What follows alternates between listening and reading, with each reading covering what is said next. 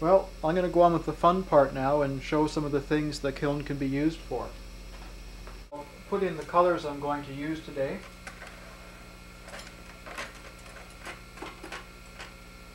And also I've got a full-size kiln brick here that I'm going to set down right underneath the entrance to the pickup plate, so that when I pull out the plate it sits nicely on the brick.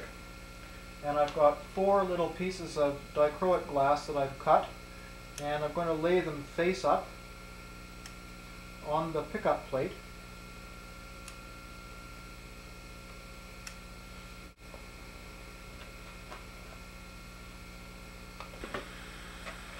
So I'm going to make a bead with a black core that'll show up the best with the dichroic glass.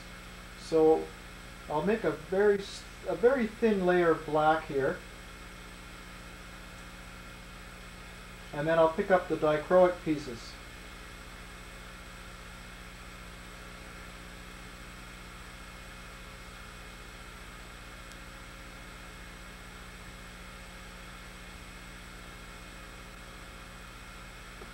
Now notice how I'm marbling the tip of the glass on this graphite pad before I put it back in the kiln. The reason for that is I don't want to put back a hot, sticky piece of glass that might stick to the rod beside it, but it could also stick to the aluminum sheet that's in there as well. So I'm just going to heat this up a little bit and even it out before I start to pick up the pieces that are preheating.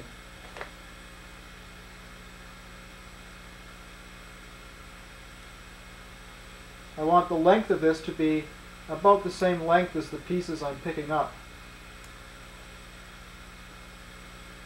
I also don't want the bead to be very hot when I'm picking up the pieces, because I don't want to squash it too much. So I'm just going to heat up one side only.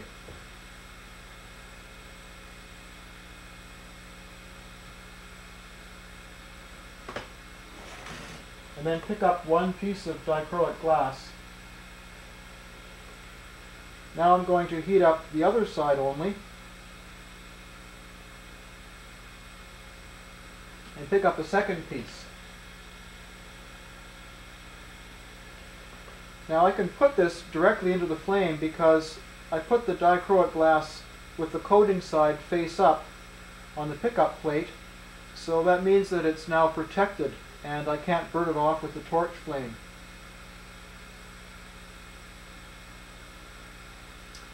There, I've heated it up a little bit, and now I'm going to close the drawer so I don't need any more parts, and I'm going to put a transparent turquoise glass on it now.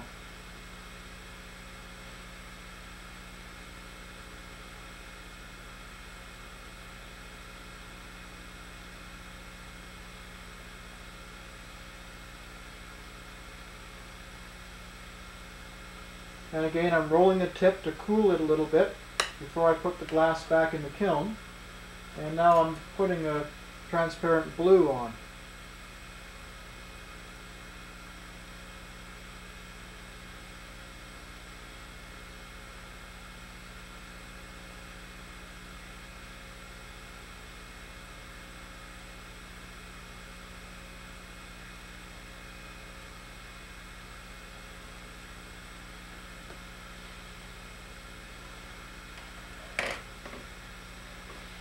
And I'll just heat this up a little bit before I do the final decorating.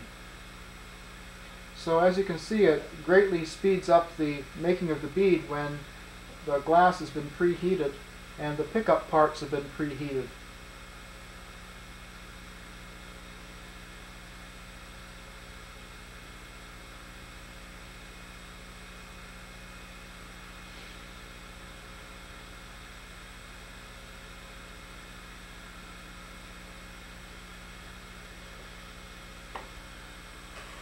So now I'm going to take this filigrana or filigree rod that has it's a clear rod with a colored core, and I'm going to twist it onto the bead.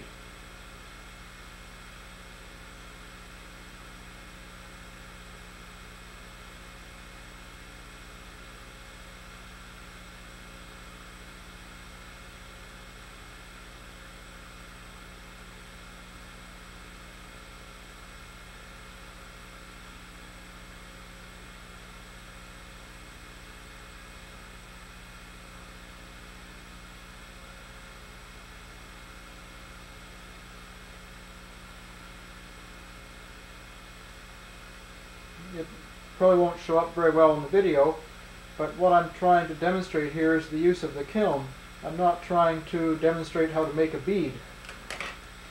Okay, and I also have this tool here, which is like a little mini glory hole, and when I'm preheating, or when I'm doing the final heating on a big chunk of glass like this, I'll put it in the flame and I'll cup the tip of the flame with this, and that helps to heat it up a lot faster. I'm not losing all of this heat.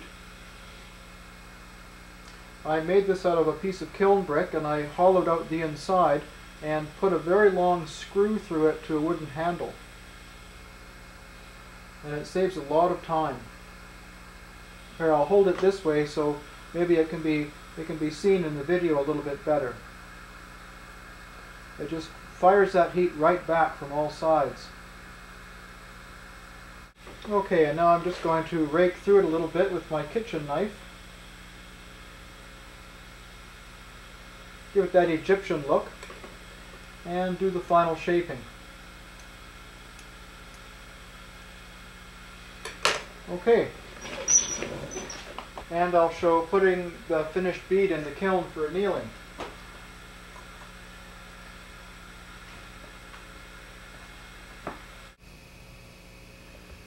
So here's a look at the bead that I demonstrated the use of the kiln with yesterday. You can't really see the transparent detail very well on video, but it's quite striking the way it turns out. So this is a good example of the kind of bead that you need a kiln to make, because its size is so large that it needs to be annealed. This one here is probably 1 1/8 in height and probably 5/8 or 3/4 of an inch in diameter. So it's definitely the kind of bead that can't be cooled in vermiculite without it cracking.